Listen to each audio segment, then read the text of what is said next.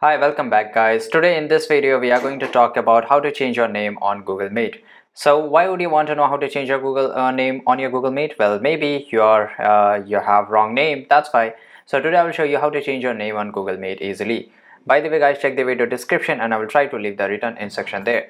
So right now I'm in the Google Meet, and even though there is no option even in the settings, so basically the name it is taken by from our Google account.